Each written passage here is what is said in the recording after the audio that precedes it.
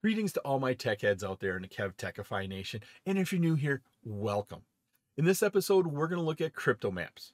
We'll be discussing the syntax to configure a crypto map configuration, and finally looking at applying and verifying that crypto map.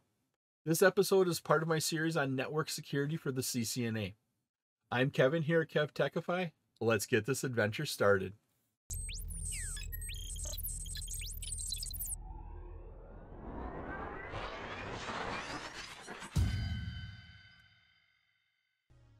Now that the interesting traffic is defined and an IPsec transform set is configured, it's time to bind those two configurations with the rest of the IPsec policy in a crypto map.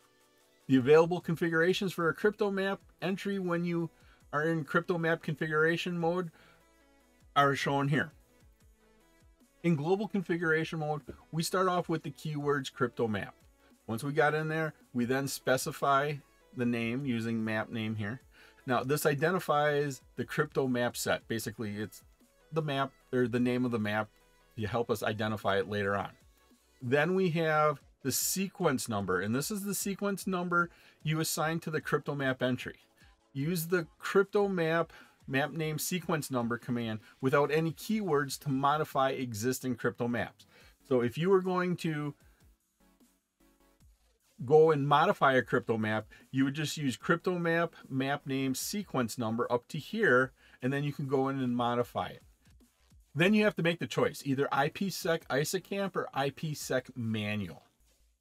Here, IPsec ISACAMP, this indicates that IKE will be used to establish the IPsec for protecting the traffic specified by this crypto map entry. This is the one we're primarily going to focus on. This is the one we're going to use right now when we set up our VPN. IPsec manual here, this indicates that IKE will not be used to establish our IPsec associations for protecting traffic. Let's go ahead and create a crypto map. Here, our map name is R1-R2_map. Basically, it's the connection between R1 and R2, and this is our crypto map for it. And we also give it a sequence number of 10. That says 10 underneath there. Once we do that, we get into, notice our command prompt has changed. Now we're in the config crypto map prompt here. We put it in a question mark, and then these are the available configurations for a crypto map. To finish the configuration to meet the IPsec security policy for our company, we have to complete 4 steps.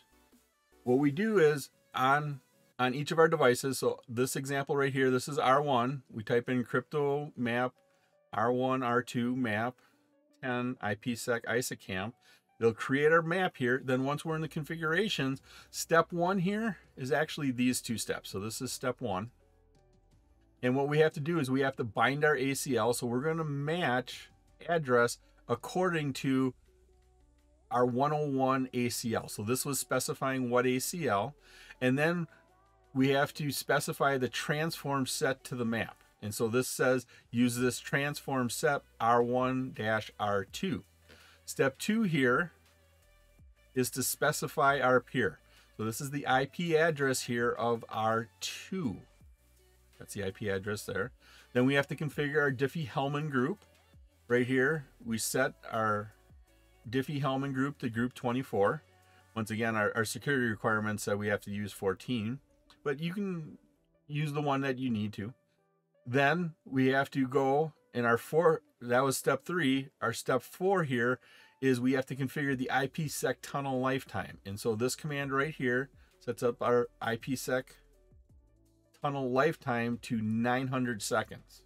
Once we do that on R1, we have to go down here on R2, do the same thing. So we go ahead and create our crypto map again.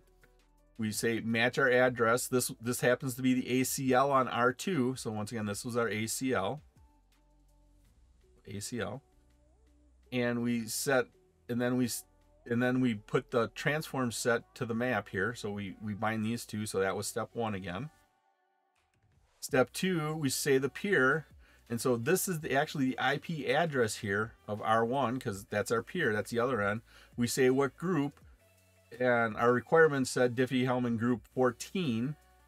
but you have to make sure that these match between them. So if you decide to go and use 24 instead, make sure that both sides say 24.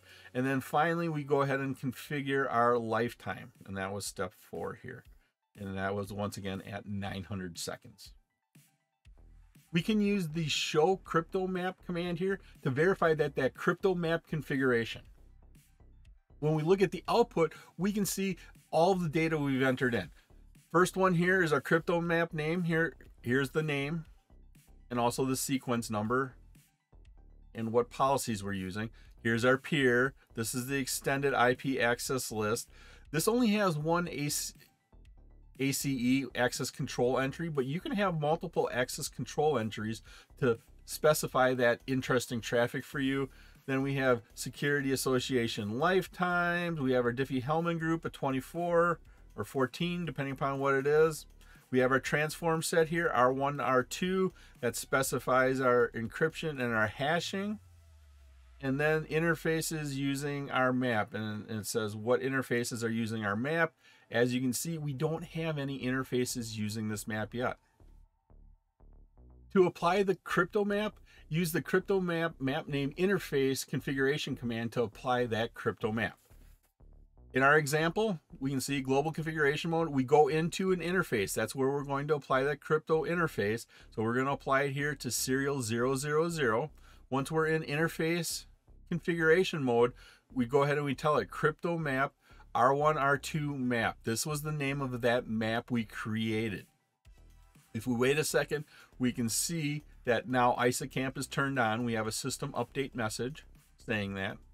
If we exit out, we can use the show crypto map command. This is all the information we had before, but now down here on the bottom where it says interfaces using, we can see that serial 000 is using our crypto map. It was my pleasure to provide you with this wonderful episode on crypto maps. If you like this episode and you got value out of it, please click that like button, give a 5-star rating, leave a comment. This all helps me bring you more great content. Please take a minute to subscribe to my channel. All my socials and contact information are on my website, KevTechify.com.